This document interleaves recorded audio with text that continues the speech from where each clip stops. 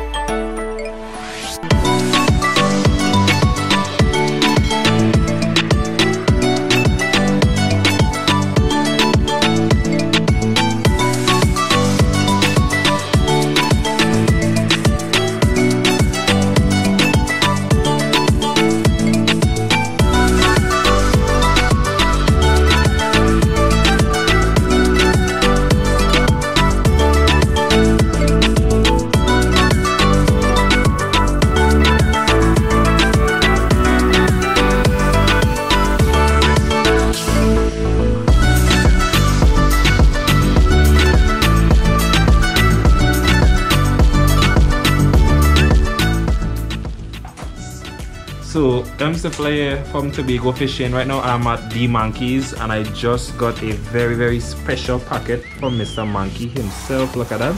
We get fish bites, we have bucktails, we have spoons, we have top water lures, we have everything in here. And you all see why I like to come down to Trinidad to get most of my stuff. Tobago doesn't have it, but hopefully we might convince him to open up a Tobago branch.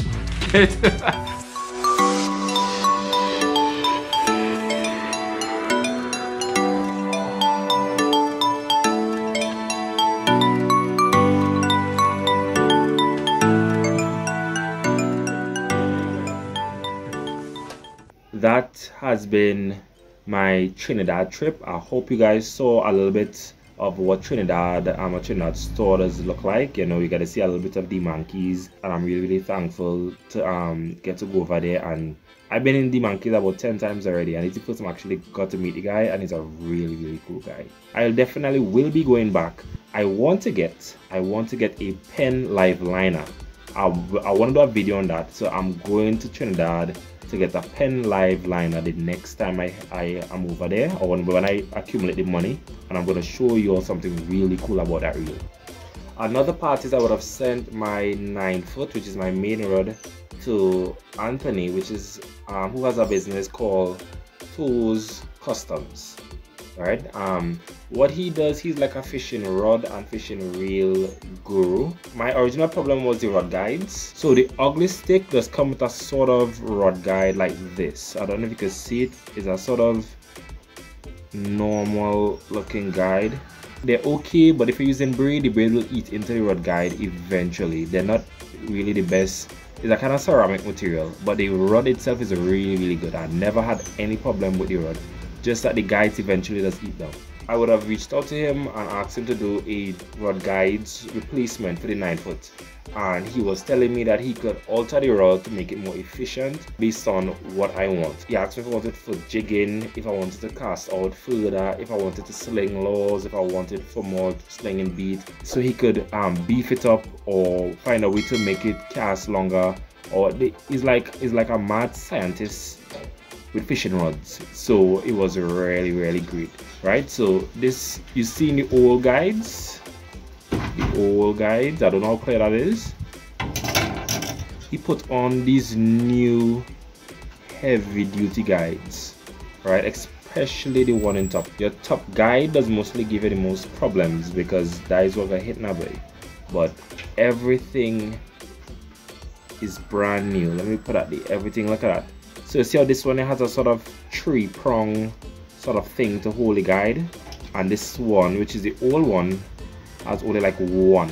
These guides wouldn't come out as easy, the inserts wouldn't come out as easy, and these guides more suited for braid. He asked me what I wanted it for, and I told him, and he took down his notes and he built the rod over from the ground up, right? The rod cast is completely different. The rod, I could put a lot more pressure on bigger fish, which was one of my which is something I wanted. Also, I wanted it to feel a little more comfortable throwing slightly heavier lures than the rod is supposed to, because my rod's supposed to cast 3/4 ounce, and I just find myself casting 1 ounce spoons or maybe 1.5 ounce spoons, but gently, not to damage the rod.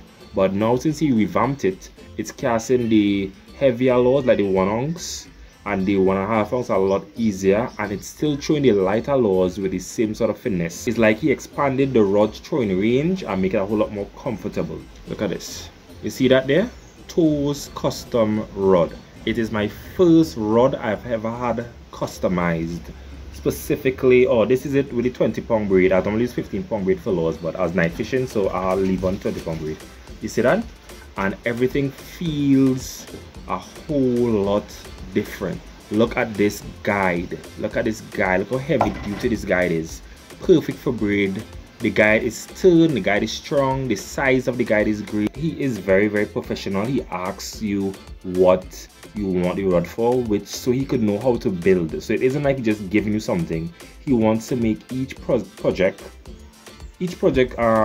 tailored around the needs of the user. So I wanted my inshore rod to cast lures and get more casting distance with better guides, and to throw slightly heavier spoons that it already can. It come out perfect. It handles bigger fish easier, it casts a lot easier, and it just feels like a completely different monster. It's a different rod. Your rod is very important. Your rod is like the car, the reel is like the engine. In my book, I could be wrong. He builds rods themselves. So he showed me some of his personal masterpiece.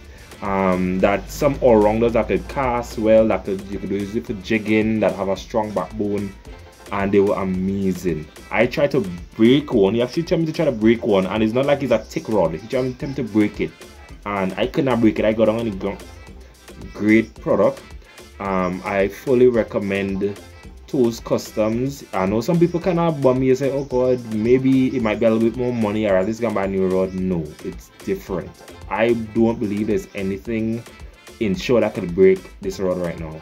I don't think that I would need to get any other inshore rods to fill this position, and he did a very neat job. Look at that. He changed the guys. Look how smooth his patchwork is. I wouldn't even say patchwork. Watch how smooth the work is.